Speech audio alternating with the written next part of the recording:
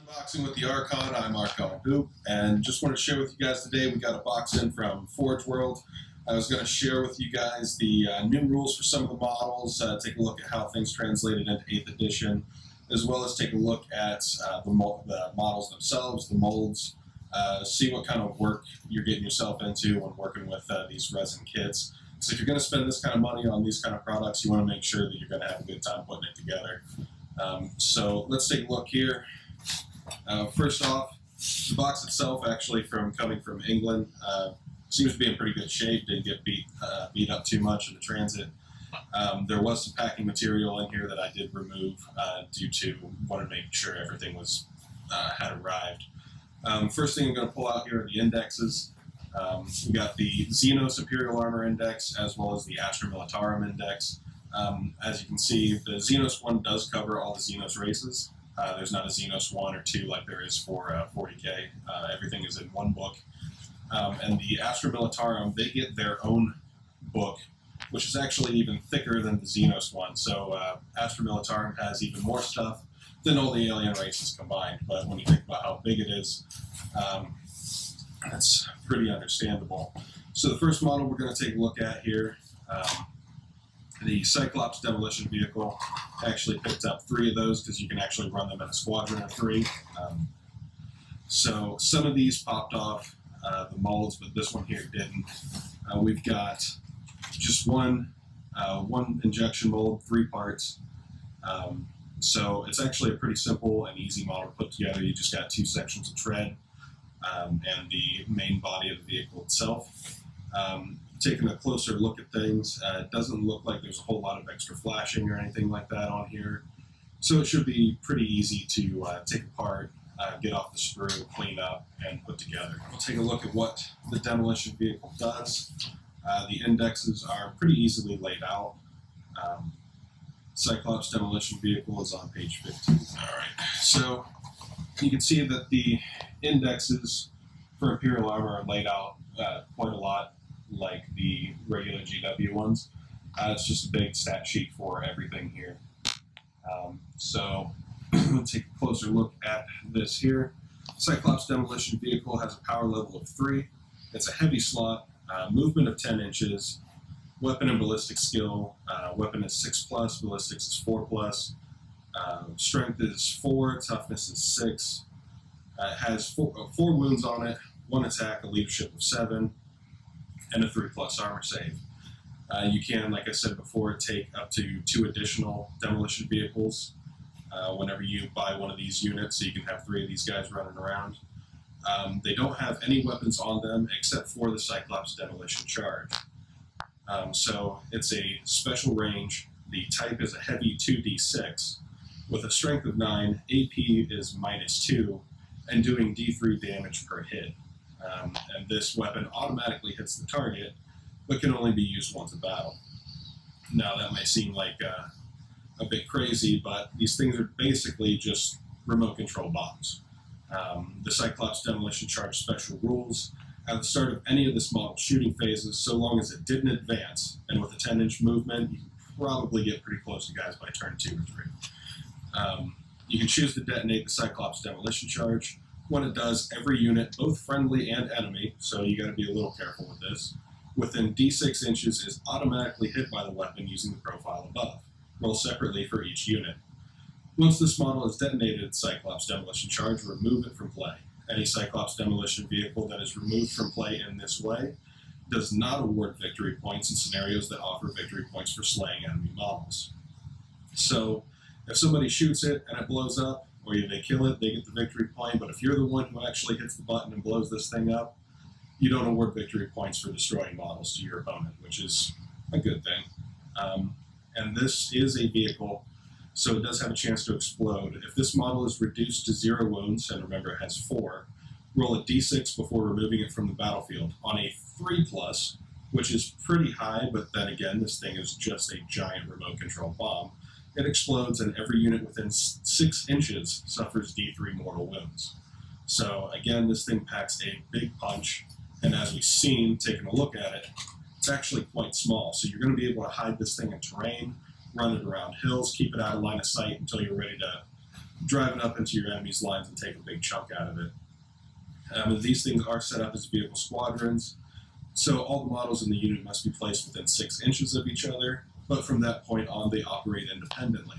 So you can have these guys spaced out on your line at the start and then have them drive in different directions, or you can have them all kind of run together. But they're actually, for 3 power points, they're pretty impressive with what they can accomplish if you can get them to your enemy's lines. I'm going to pull out here. Take a look at this. This is the Predator Armored Assault Launcher. So this bad boy has already been causing a lot of commotion at my local shop. As you can see, this bag here, it's pretty packed full of stuff. This is quite a large looking model. We'll open the bag here. So this looks to be like the front and back of it, and it is pretty solid resin. You know, it's pretty thick here. Got a little extra flashing down here that'll need trimmed off. But the injection points for the mold, these are very thick. So probably going to need to use some kind of saw, hobby saw, to get those off, and then a decent amount of cleanup work. Let's see if I can find, let's see, a little bag with all the missile heads, some of the accessories. Looks like the cabin's in there. To give you a better idea of the scope of this thing, though, I'm going to try to find one of the tread sections here. And so this is the treads that go on there, and again, this is one solid piece of resin. So altogether, this thing's probably going to be pretty heavy. Taking a look at this, you can see where it kind of broke off the mold here. And it looks like there's a couple things here that have broken off the injection in transit. So I don't see any broken pieces, but because these things broke off, there's probably going to be a lot of extra cleanup or fine detail work that can hinder putting this together a bit. But all in all, again, really solid model. The parts for it, again, this is the missile launcher bay itself, missiles attached right up here. This is one giant chunk of resin. So this is going to be a pretty big thing to put together. Transporting it's probably going to be a bit of a pain. But we'll see when it all comes together, how that unfolds. We'll wrap this back up real quick. Which I do find it kind of weird that they wrap up the treads and not anything else. But maybe once I get into it, I'll understand why. We'll take a look here at the rules for this thing.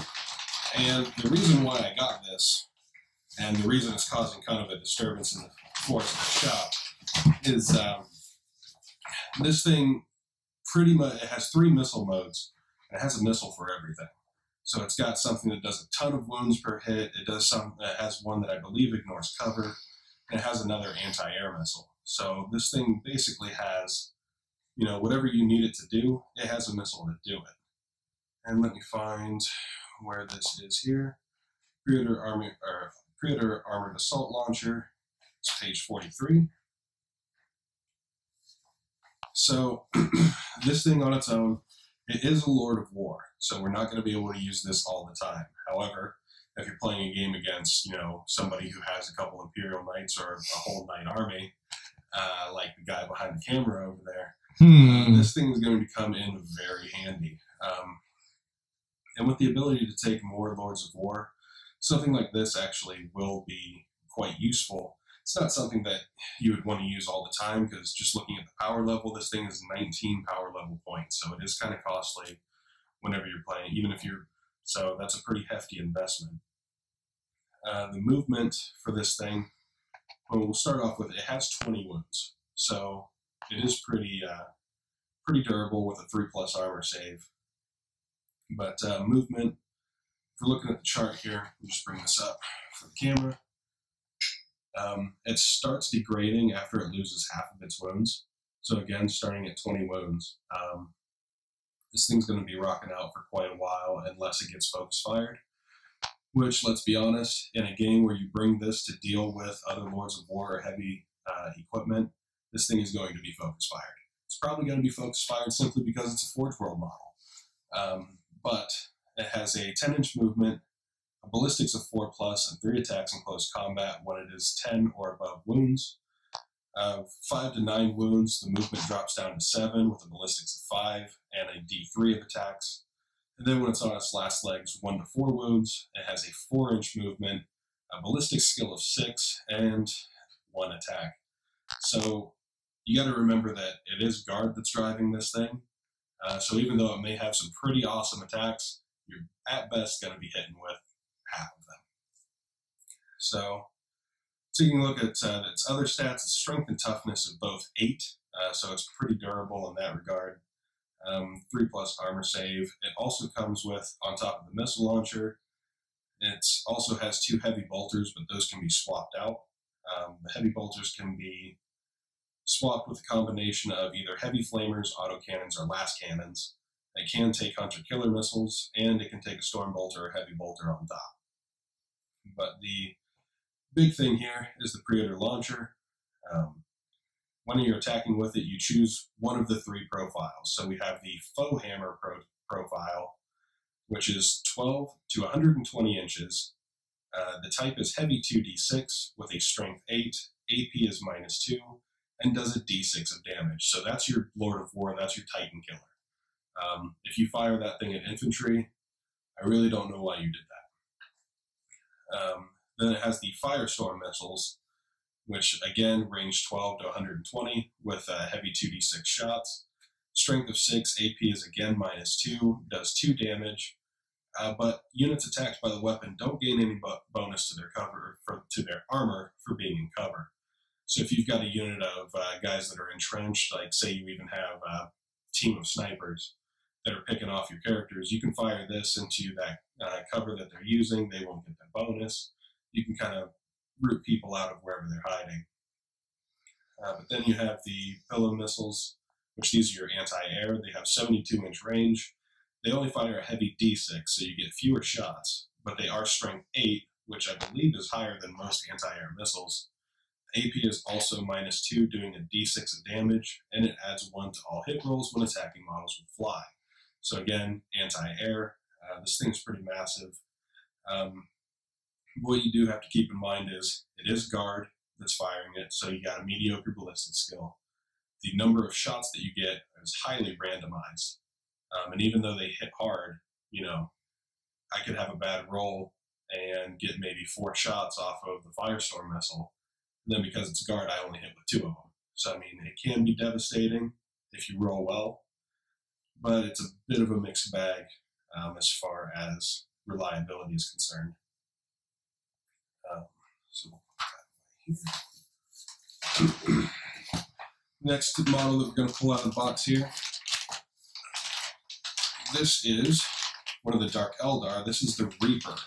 So the Reaper is just a modified Raider, and you can actually see in here that it has the 2 plastic sprues for the Raider kit.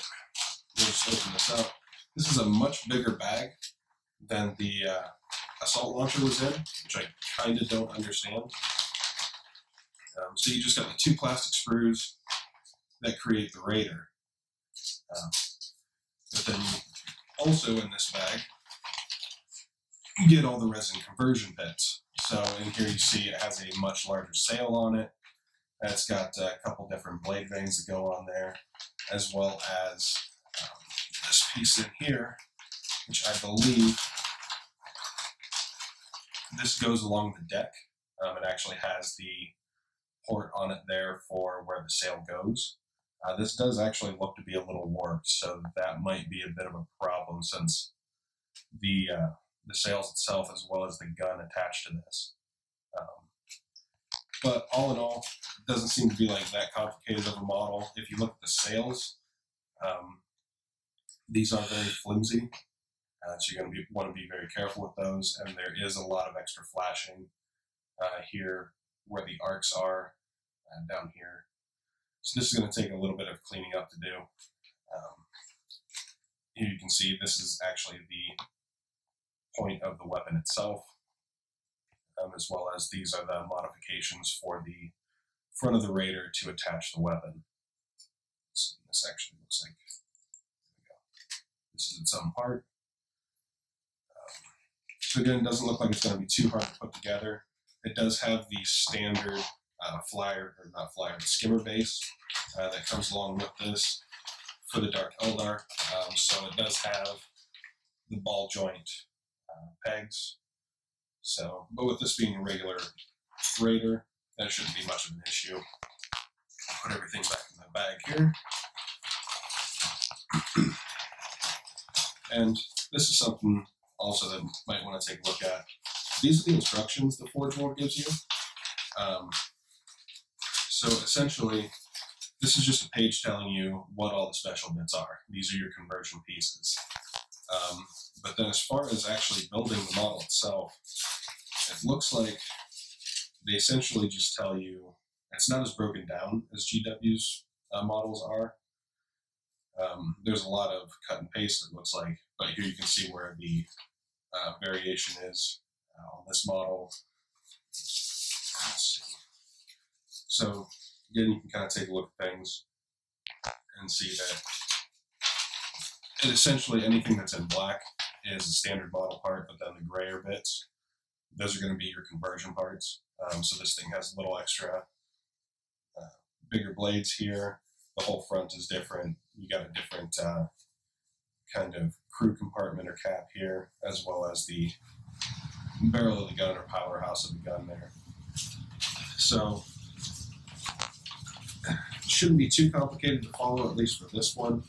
But some of the other models come with even fewer instructions. Let's take a look at the Reaper rules here. Getting back on here. So if you look at the table of contents here for the index for the Xenos Imperial armor, they have it broken down by race. Each one, all the Xenos races, as I said before, are included in this book. So until they start rolling out the full-fledged Imperial armor books, this at this time will cover you for all of 8th edition for every Xenos army. So if you already have some models, these indexes are pretty cheap, even with shipping. I think it was only $25, $25 to get this shipped over. So to have all of the rules for all the Imperial armor Xenos things in one little index for $25, that's not a bad deal at all. So let's find the Dark Eldar. They only have 2 ForgeWorld models, so we are going to get to see both of those. So again, that was the Reaper that we just took a look at. It's here up at the top. It's built on the same Raider chassis, so it's going to have this speed. It's not going to be quite as durable as most other ForgeWorld models, because again, Dark Eldar stuff just isn't all that durable to begin with. But this thing does hit hard for what it does. This is a heavy choice. It comes with 12 wounds. So again, a little on the light side for something from ForgeWorld, but again, Dark Eldar. Starts losing some effectiveness after it loses 8 wounds. So 8 to 12 wounds. It has a movement of 14, which is very fast. Ballistic skill of 3+, and 5 attacks in close combat. This thing has some pretty nasty close combat weapons on it as well. So it can do quite a bit of damage in any point in the conflict. 4 to 7 wounds. Movement drops down to 10 inches. The ballistics goes down to 4+, and 3 attacks in close combat. And then when it drops down to 1 to 3 wounds, we're talking a movement of 6 inches, 5+ ballistic skill, and a D3 of attacks. So the weapon skill of this is always a 4+. Strength and toughness are both 6. And 12 wounds, leadership of 7 with a save of 4+. which 4 plus doesn't sound like a whole lot for a vehicle, but when you play Dark Eldar, 4 plus is one of the tougher things you have. The Reaper is armed with a Storm Vortex projector, Scythe Veins, and a sharpened Prow Blade. These can't be taken in squadrons, so each one of these is going to be taking up 1 slot for you. The Scythe Veins, which are going to be what you use most of the time in close combat if you do get into it, are only strength 4, so it actually drops the strength down from the vehicle with an AP -1 and 1 damage.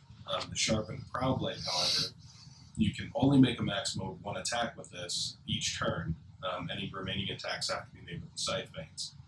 But the Sharpened Prow Blade is the strength of the user, so it goes up to 6. Has an AP of -1 and does 2 damage with that hit. So again, this isn't a close combat specializing vehicle, but to have 2 different weapons and have something that can do 2 damage in close combat isn't all that bad.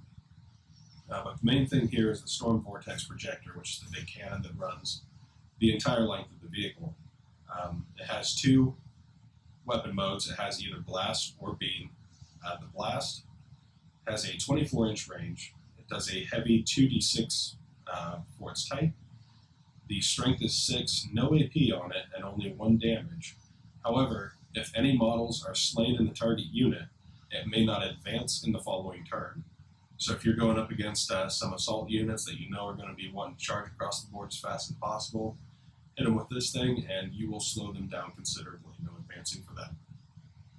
And then again we have the beam, which increases the range to 36 inches. The type is a heavy D6, so half the shots, but it does go up in strength to strength 8. AP is -4 and does a D6 of damage per hit. And again, it keeps the same. If models are slain, they can't advance. So this thing has both an anti-infantry and an anti-vehicle mode of fire. So for Dark Eldar who need to be really flexible with what they bring, hitting the right targets, taking out the most dangerous things to them as fast as possible, this one model allows you a lot of flexibility to do that. You can target infantry that are going to be a problem. You can target vehicles that are going to be a problem. Zone somewhat in close combat, at least for a turn. It also has a Night Shield, so on top of the 4-up armor save, it's going to have a 5+ invulnerable against ranged weapons only. It does have a chance to explode, but it also does keep the hovering rule, so distance and ranges are always measured to and from the model's hull, even though it has a base. So for 9 power points and a heavy slot, that's really not bad for Dark Eldar. You really can add a lot to them, especially when you consider that most of their other options are either paint engines, the Chronos engines, you've got a couple other things, but really there's not a whole standout model for them. The last thing we're going to get here actually comes in its own box. Is posted the question, what's in the box? Well, the answer is, this is the Dark Eldar Tantalus. Yeah, Jake. Yeah. It's not the Praetorian, Jake. Yeah, Praetorian comes in a small bag. This gets its own box. So, obviously this is much different packaging than everything else. I'm going to cut the plastic off of this, because it is sealed. So, I haven't taken a look at this thing yet. Let's see what we got in here.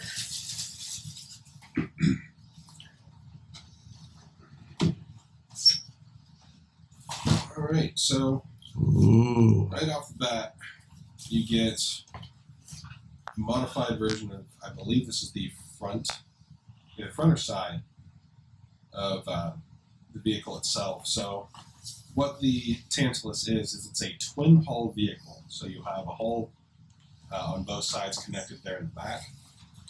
And I'm actually pretty excited to see the base of this. I believe this is it.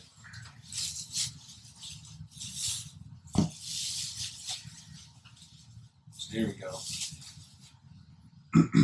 This is the base of the twin hulls here. So looking at the bottom here, it does have a very shallow ball joint here it uses, or they only supply the standard Dark Eldar ball joint base for this. And taking a look at even just this size and where the hull is placed, probably going to have to make a custom base for this thing. Not balanced the best there. Yeah, that's crazy. What are they thinking? Yeah, wow. So we've got two, there's actually two guns that go in here. I mean, it looks sweet, but like... It does look sweet, but still. This thing is going to be a monster to transport. No kidding. Good luck with that. I don't know if... Does... who am I thinking of? Who makes the really good cases? Mission something or Battle Foam? Battle Foam. Maybe they make a case for that? I don't know. I'm not sure. I'm actually probably going to have to look because this looks a little insane to try to transport, especially once we get to the veins on it. They're ridiculous.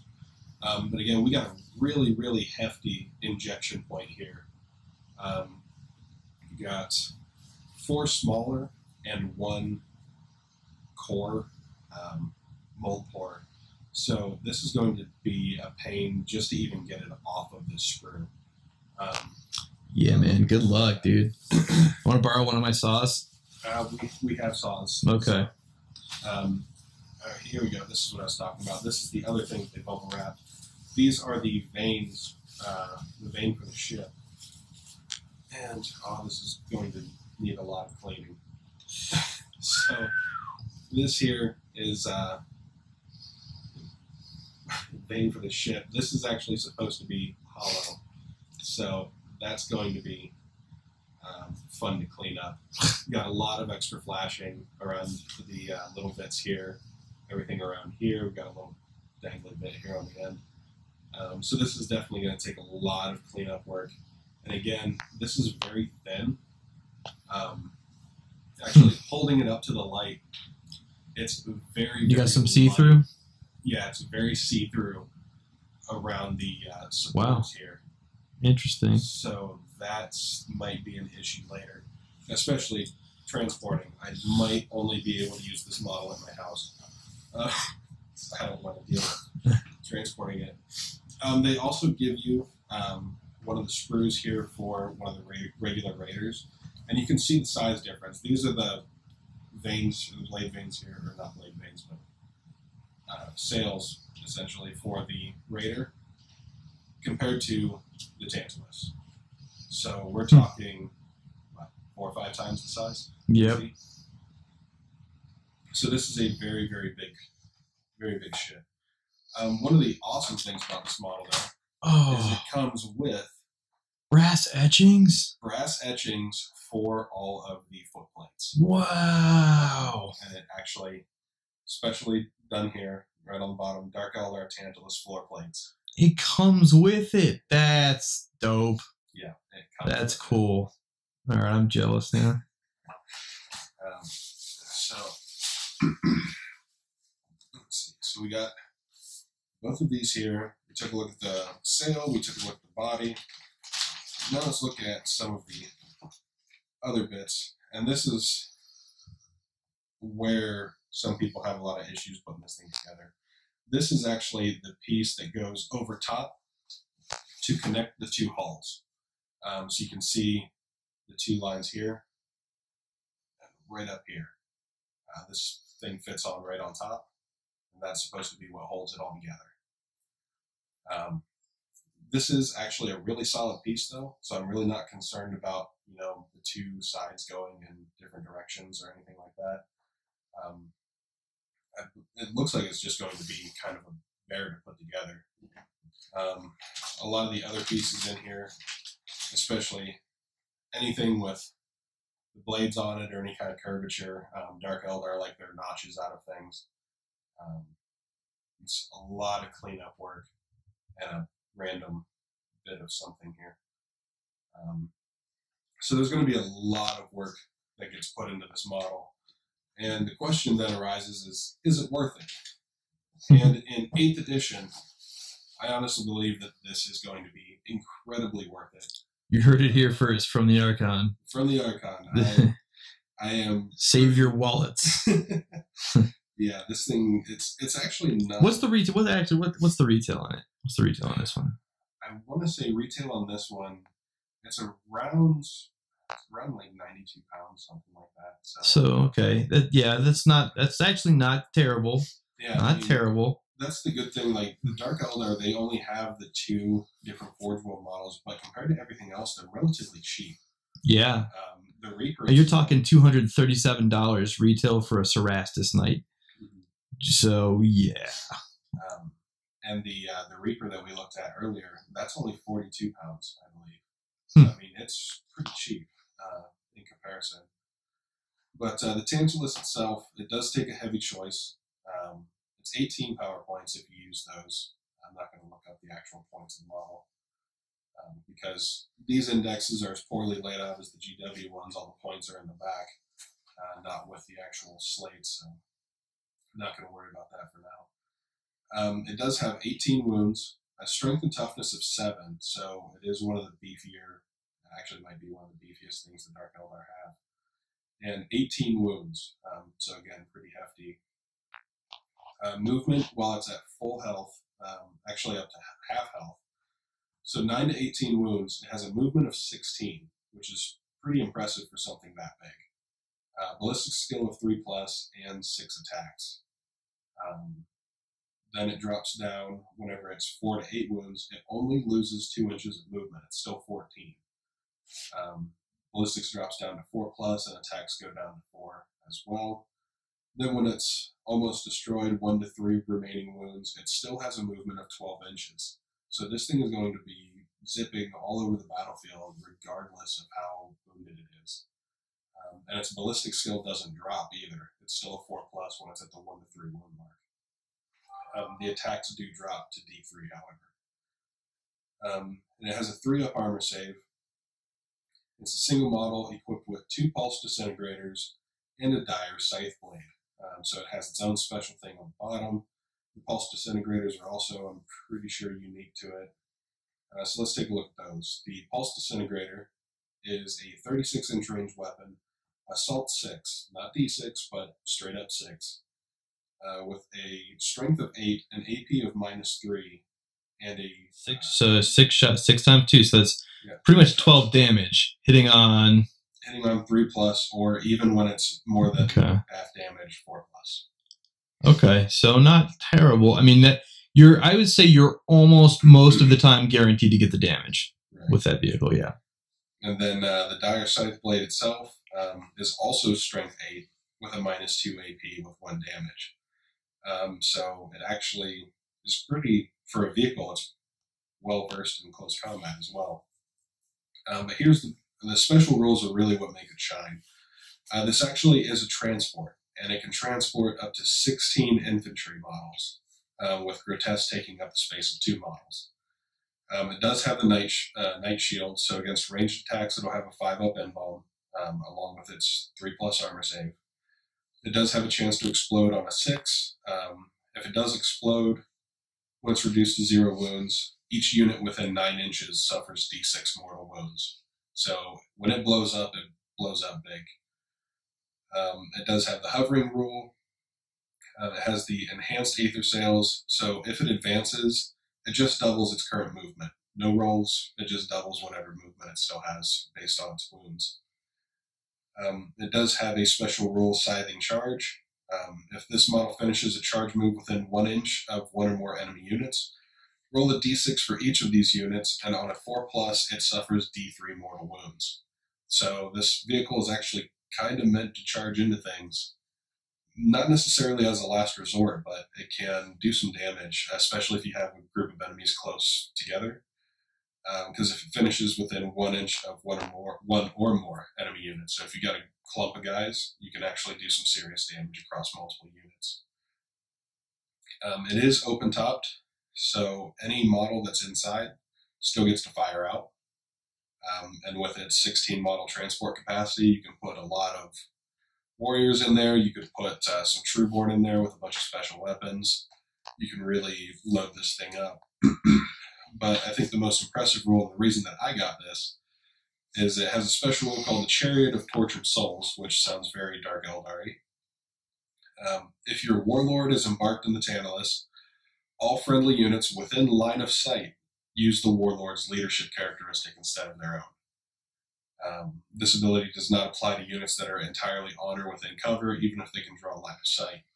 So with them, as important as leadership is in this edition, extra guys can flee units if you have those a bad roll on your tests. Being able to use somebody of, I think Archons have a leadership of 9. So even if your warrior squad loses its sergeant, it's at 7 base, or I believe it's a 7 base leadership for them. As long as they can see the Tantalus and your warlord is on it, they get to use his leadership. So you're getting a leadership boost essentially across the entire table, as long as this thing is still alive. So I think for Dark Eldar, with as squishy as they are, because when they get hit, they die. So being able to do anything that boosts their survivability of those impending leadership roles to see if guys flee is quite a big boon to them. All right. Give us the closing thoughts, and I would say tell them you're going to do a build, at least a build video for this stuff, and if you want, tell them you're going to do a paint video. I mean, I of course want that, but I don't know if you want that. So all right, we'll see. All right. All right. So this has been Unboxing with the Archon. Taking a look at these things, some closing thoughts. The models themselves, as a whole, seem to be pretty well put together. You got to keep in mind that, living in the U.S. here, these things get shipped across the ocean. So there's going to be a little bit of damage, wear and tear, those kind of things. But the box itself was pretty solid when it arrived. A lot of these things are still on the injection points for the molds. So overall, I would say, given what it had to go through to get here, a lot of the stuff is in pretty good shape. The really thick injections on some of these things are going to be a bit harder to deal with, but a good saw and a file and some patience, and you can take care of it just fine. As far as the rules go, a lot of the stuff that I got, I'm pretty happy with. Everything has a purpose, and it's just kind of how you want to play your game. I'm not going to use all these models every time I play with those units, but if it's against Jake. Against Jake, yeah, that missile launcher is going to get a lot of use. But these kind of things, a lot of them are situational. Sure, you can spam them, but that gets really pricey on your real life wallet here. And also in game, some of these things are pretty expensive. Points of power level wise, so you're not going to really be able to spam these things too much. But if you really need that, if your army is missing that niche little bit, like my guard army doesn't really have a whole lot of anti-air, I don't have hydras, I don't bring those kind of things. So that missile launcher with its anti-air missiles as well as anti-Titan missiles, which is again something my guard doesn't have a whole lot of, it really fills some gaps in my army.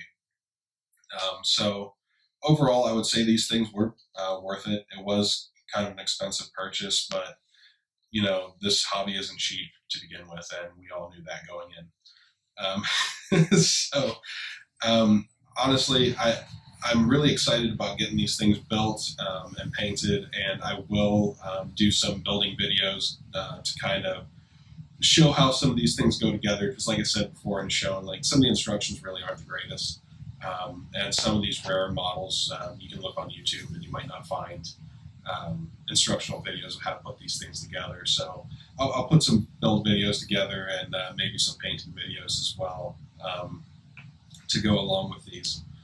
And overall, I'm really happy with everything that came in. So can't wait to show you guys the building videos. And this is Archon Hoop signing out. See you next time.